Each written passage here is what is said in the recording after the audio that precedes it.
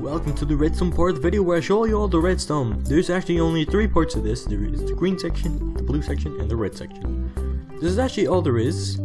And yeah, let's get on with it. Alright, so the green section is the chest plate. So one second, if I take a chest plate and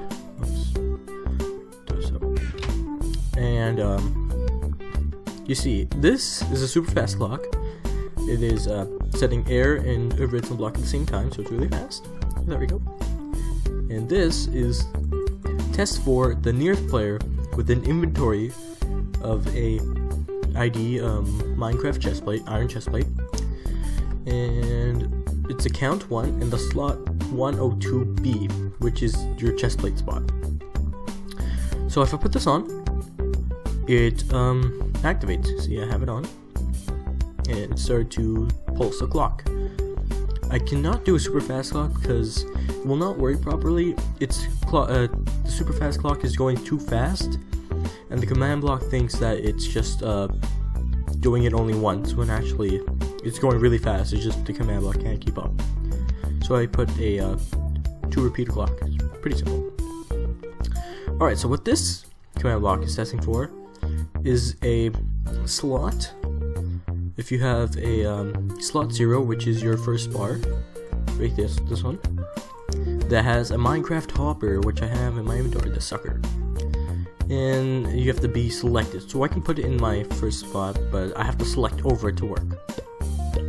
Alright, so once I have it, then this clock will go off,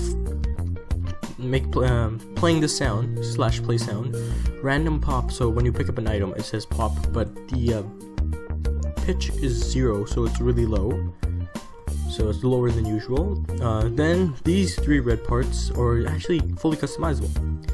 Alright, so you can see the sand. I used sand, so /fill, so it filled an area, so it executes the nearest player with the it just executes the nearest player because this is the requirements section, and this is just doing what this part is telling it to do, if that makes sense. So I'm gonna take a stone brick, cobblestone, yes, monster cobblestone. Okay. So from this cobblestone to this cobblestone, that is the area filled. If I was standing on the pink block, that's the area getting filled. So it's executing nearest player and filling that area, and it's replacing. So this is the /fill command. It has it's in the snapshot.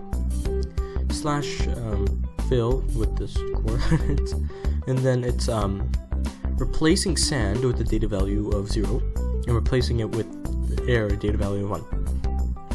So after that goes off, then this clock will go on, and this will give minecarft sand, which is, you pick it up. I know it doesn't give you all the sand back, but in reality when you're using a vacuum, you really don't get everything back. So then again, it's the same thing with the carpet. So it's a carpet with the data value of 8, which is a light gray carpet, and it's just giving back the item, but actually it's giving back 1 with the data value of 8. There we go.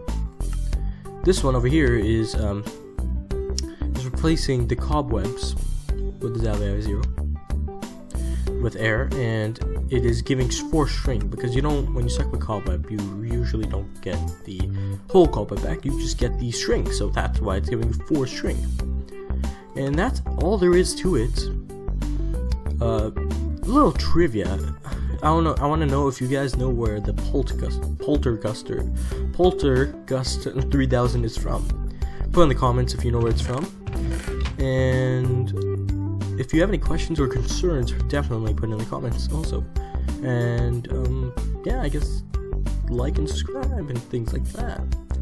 Thank you guys for watching, and I'll see you guys next time. See